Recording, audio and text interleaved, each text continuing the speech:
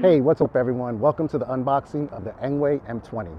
As you saw in the intro, this is a very capable and well-equipped e-bike. However, we've got to get this out of the way. As you notice, this thing is a dead ringer for the Super73 Z series lineup of e-bikes. As you can see, they look very similar. However, I do want to point out that the similarities pretty much end at the aesthetics and the fact that they both have mechanical disc brakes. On that note, let's jump into a quick spec and price comparison, and then we'll come back, pop this thing open, slap it together, and go for a ride.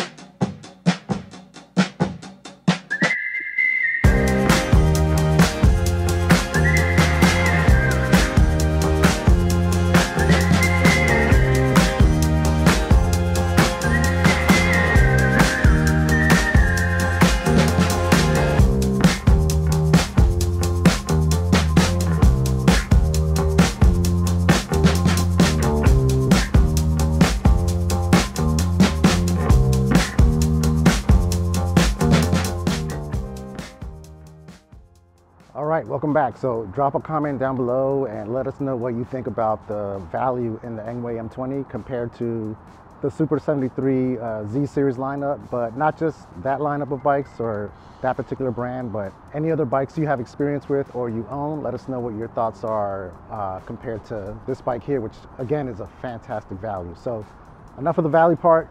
Let's get this thing open and see what's inside. Hopefully all the tools we need to put it together are inside of the box. There's only one way to find out. Let's get started. All right, so first thing to point out, the box is pretty beat up. As you can see, there's a big hole right here. There's a hole on the top, and then there's also this big hole in the bottom. I actually opened it already when I received it just to make sure everything was fine on the inside, considering how the box looked. It's currently upside down, and we're just gonna open it that way. Let's go ahead and take a peek inside and see what you would see the first time you open your Engwe M20. So everything is zip tied and covered with styrofoam, and everything looks to be in pretty good shape. So let's go ahead and lay the box down and get the bike out. Since the box is pretty much toast, I'm just going to use a razor to flip the lid on this thing.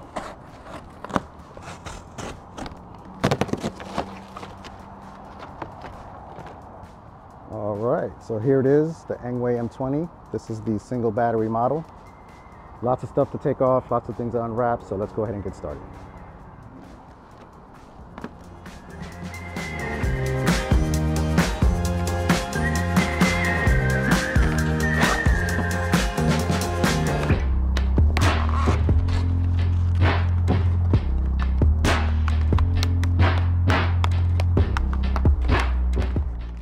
All right, folks, we've got it all unwrapped except for the handlebars, and we're ready to put the front wheel on. Just a couple of things I wanted to highlight that I wasn't sure of before I unboxed it. There is a front fork adjustment, so at this price point, that's insane that there's actually any type of adjustment on the front fork. And yes, there is a rear suspension as well. We already knew that, but there's a shock there. It may not be great, but it is a shock, and that shock can be replaced if the buyer isn't super happy with the way it feels. Also, it's got nice long crank arms. The fenders are metal, which is nice. The taillights really, really nice looking. And I can see that the controller is mounted underneath the seat, which is a pretty good spot. It's out of the way. And you have very, very heavy inspiration from the Super73 Z series right there. Let's go ahead and get the front wheel on, but first let's see what's included inside of the 3 boxes that came with the bike.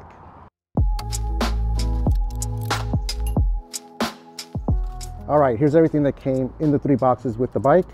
We've got our toolkit, which is always a nice touch. We've got the pedals. There's a 2-amp charger, so nothing super fast, but it is a charger and it'll get your bike good to go overnight.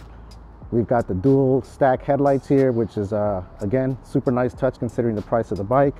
Engwe even includes a nice little tank bag that has the grooves of the top tube built into it. And then over there, we've got the instruction manual, assembly instructions, some stickers, and the registration card. Unfortunately, there is some bad news. Due to the condition of the box, some of the front axle hardware fell out. Doesn't suck as much for you guys watching this because you're still gonna see me ride it, but I'm gonna have to wait for Engwe to send me the correct hardware, which sucks. So yeah, let's get it together and see how it looks and see how it feels. Hopefully it's not too high because I am only 5'4". So something that fits a shorter rider is something that not only appeals to me, of course, but to also tons of other people. So yeah, let's go ahead and put it together and hopefully we'll get that front axle hardware soon. Here's a closer look at what we're actually missing. So the instructions show that you need a front axle. Maybe I have a different version of the front axle and it doesn't need the extra nut because this actually is a big bolt. Very curious to see what they send me. So essentially what I'm missing is this little torque arm and the nut for this side.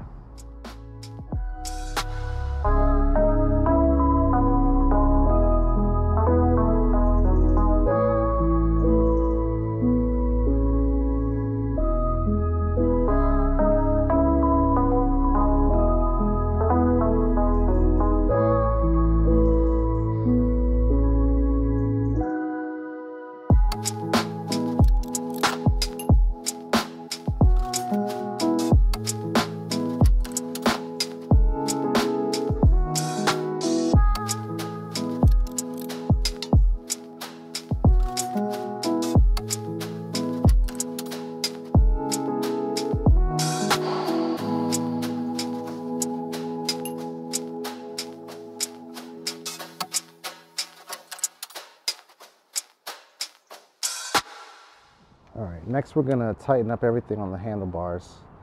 And this is a really crucial step. You wanna make sure you sit on the bike in the riding position that you'll be assuming when you ride and line everything up the way that you'll feel comfortable with. Right now, I'm just making sure my brake levers are even before I tighten them down. Make sure the shifter's tight and positioned the way you like it. This feels good for me, so I'm gonna leave the shifter as is. The display's already in place. I had to adjust the keypad a little bit. Let's go ahead and tighten that down. Okay, we've got everything on the handlebars lined up nice and tight and ready for us to ride. Next, we want to make sure that all of the connectors near the handlebars are connected. Here's our display connector. That's the last thing to connect here. If you notice you don't have enough slack to plug this connector in here, you can loosen the display and slide it towards the center of the bike to give yourself some more slack, but I think I have enough room here.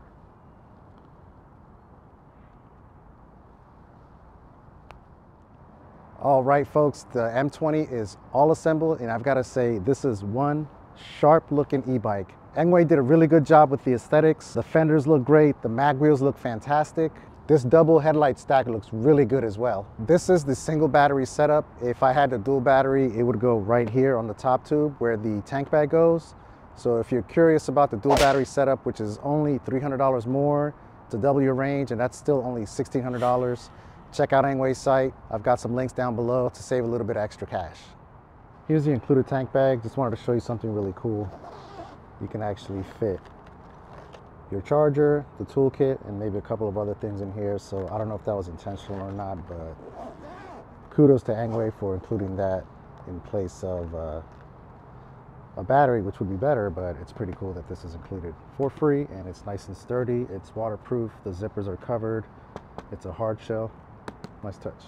It's a little taller than I was expecting, but I still have both feet on the ground, and it's a very light bike, so that helps as well. I can actually feel the rear shock doing something, which is saying a lot considering that we're not even moving. So hopefully it's a decent shock and provides a nice smooth ride. Here's a look at the adjustment knobs on the front fork. Pretty much the only adjustment is on the right side here with the red knob. This allows you to control the compression clockwise all the way. Essentially locks the fork out, and counterclockwise all the way gives you the most compression and softest ride. So of course you want to do things before your first ride, like make sure all the fasteners are nice and tight, inflate your tires, clean your rotors off and things like that. But also make sure to look for anything that's out of the ordinary so that you can flag that to the manufacturer right away. In this case, I only noticed one thing of concern with the M20, and let me show you guys really quick what it is. This throttle here, it's very cool that it's a full throttle, but one thing I want to point out is that it sticks. It's not super smooth, it doesn't snap back on its own, and I've actually worked it a bit to get it to this point, and it's still kind of sticking. So just be aware of this issue here. If you get an M20, make sure that you check your throttle thoroughly and make sure that it's snappy like that before you go on your first ride, because you don't want to crash because you were out of control and the reason being that your throttle was stuck. Give it quick twists, let it snap back on its own, and hopefully that should, see, it's stuck right there. It's stuck all the way on. That's not good. So keep an eye on that. If you have an M20 or you have this type of throttle, I'm going to do the same, and then I'll report back if there's any issues down the line with this particular issue here. I've never heard of this manufacturer of brakes, but you know, if they work, they work. And I haven't tried it yet, so I'm not gonna knock the brakes.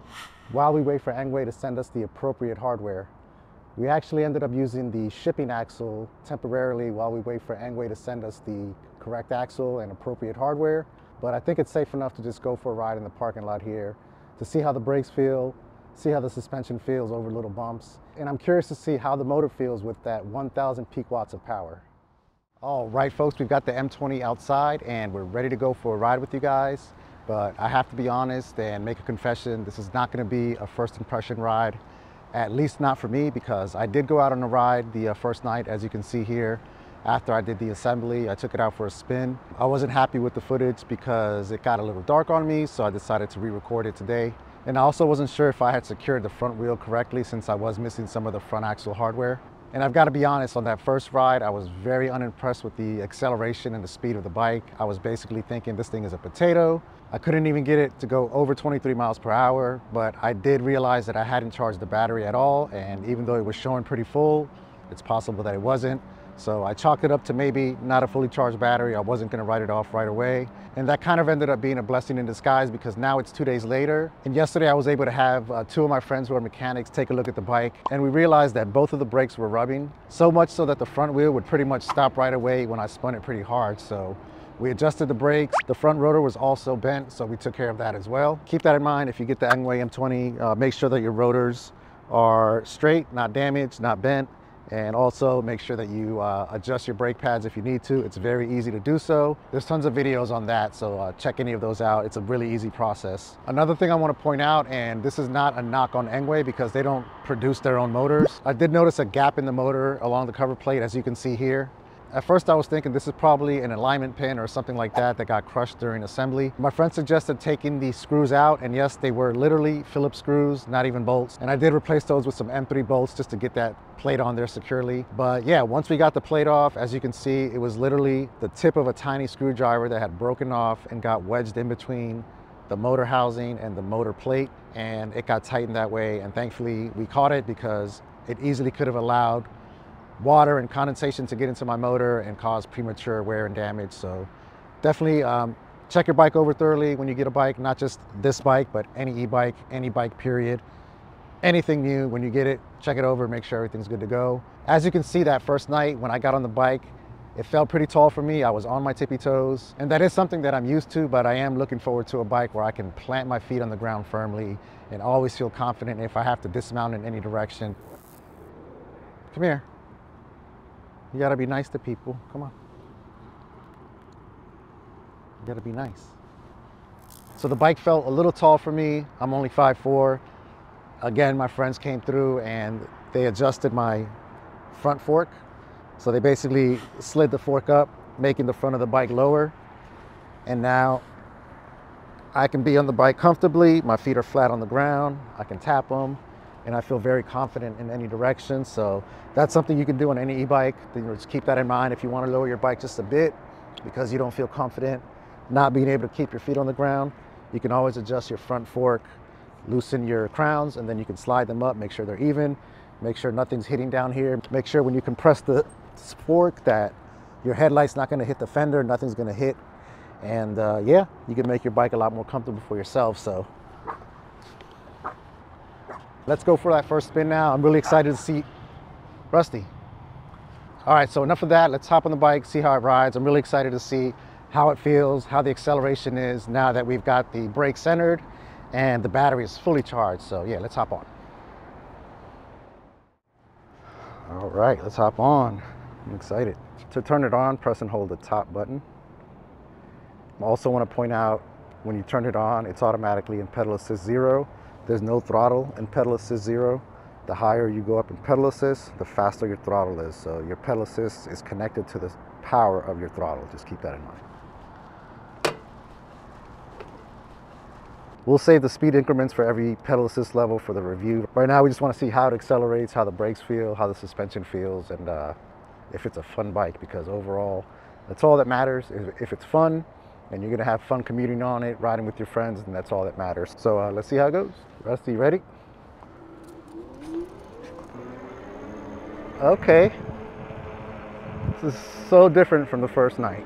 I don't know if it's the battery or the brakes aren't rubbing anymore. It's probably both. The suspension feels pretty good right there. But yeah, this is peppy, man. It's no X48, and I hate to compare to another brand. That's the only really 48 volt bike that I ever owned and that I got used to. But that was more expensive, and you know, for the same price, actually for $200 less than that bike was, you can get this bike with 2 batteries, 26 amp hours, and I think that gives you an estimated like 100 miles of range if you're in pedal assist 1. But who wants to ride in pedal assist 1 when you can just throttle it and have some fun? And it feels so good with these front forks lowered or raised, however the terminology is. I don't know what the terminology is, but the bike is lower for me. It feels really, really comfortable. And yeah, this thing is fun. Let's see how the brakes feel here. That's not too bad. From full speed, it'll get you to a stop pretty safely, considering this only hits 28 miles an hour. These brakes are totally fine. Hey, Rusty, what you doing, buddy? Follow me, come on, come on, come on, with Daddy. He's like, nah, that thing's too fast, Dad. But yeah, let's take it on the street and see what the top speed is. Man, I'm so glad this thing didn't end up being a potato. This thing is zippy. It feels just like the Super73 Z Miami that we rode last year at the Electrify Expo. This is rated a bit higher. That motor is 600 watts. This is 750 watt nominal, 1000 peak. But they both feel about the same, and that's not saying a bad thing about either. They're both nice and punchy for the price. But this is significantly cheaper. Keep that in mind.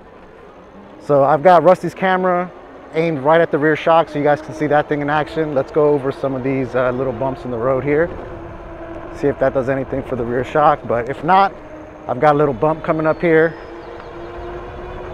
And there's a nice little jump in the sidewalk coming up as well.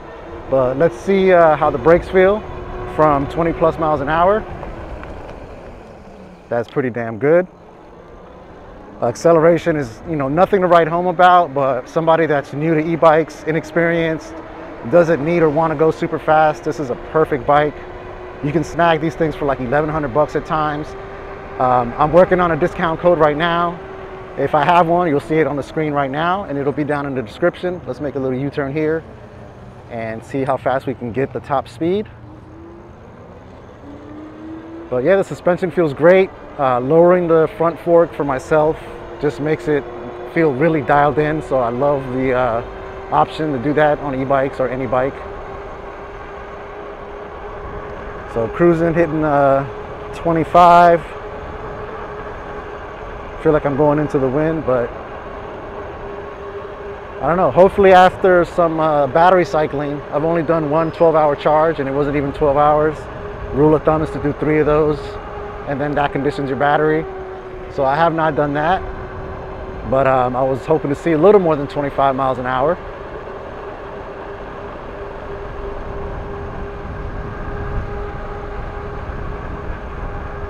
Yeah, it's holding 25, but it's not really going past that. But that's cool.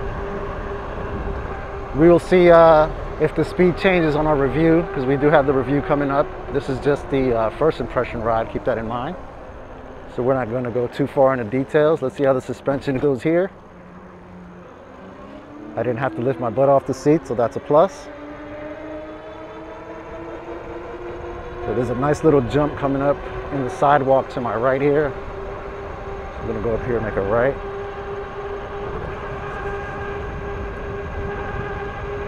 Yeah, it's like once it hits 25, it's dialing back.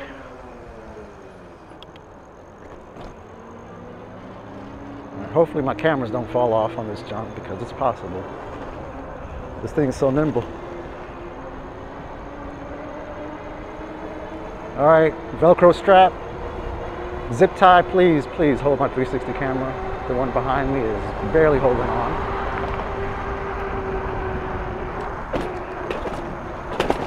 Woo! I lifted my butt up that time.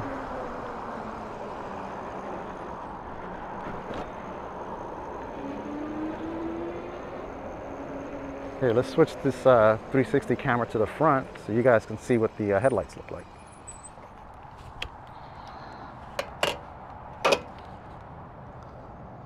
Oh, my kickstand extended itself. I wasn't able to deploy the kickstand properly.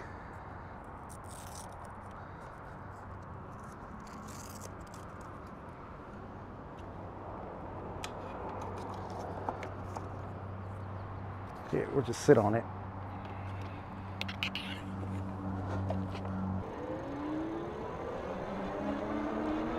All right, so this is the Engwe M20 from the front view. Headlights are really nice and bright, and it does have daytime running lights, so you can see if I turn the headlights off, we still got some DRLs going on, so that's a nice touch. Very, very impressed with this bike. Drop a comment down below. Let me know what you guys think about the M20, your thoughts on the value and the price, how it compares to something that you have. And my final thought on this bike, you know, I wouldn't recommend it for somebody that's already used to going over 30 miles per hour on an e-bike. But if you have somebody that's like a child that's old enough to ride with you now, or, you know, a friend that's looking to get into e-bikes, but they don't want to go or need to go super fast, or they're just inexperienced, like this is the perfect bike for that. Super safe with the stock horn, the double headlights, the nice bright tail light. It's nice and big. The dual suspension is nice, super easy to swap out if you feel the need to do so. And another nice touch is that the frame is just really, really nice. So if and when you outgrow the speed of this bike, new fork, new shocks, new brakes, upgrade the powertrain, and you've got yourself a little speed demon that looks nice, is nice and sharp, cool color. I hope you guys enjoyed the video. If I have a code, it'll be down in the description. So use that if you want to buy any Engwe e-bike. That'll help us out and hook Rusty up with some really nice snacks and treats. So yeah, keep an eye out for the review. Keep an eye out for the range test that we'll do on this bike. Love you guys, love you gals. As always, hang loose, ride safe, and be nice to each other. Peace. Actually, screw that. Let's give this another shot, man. As you can see, I've got a passenger with me now, and we're gonna see if we can hit the 28 miles per hour. It slipped my mind that I had inflated the tires to 15 PSI when I assembled the bike and not 20, which is the max. So we're just gonna see if we can hit the 28 that's advertised as the top speed. 23, 25. This is slightly uphillish here. So we're gonna go up here and turn around. But it's still hitting 25, which is what we were seeing yesterday. And I definitely did add another 5 PSI, so I'm surprised that we're not seeing maybe another mile per hour or two tick on there. But let's go this way and see.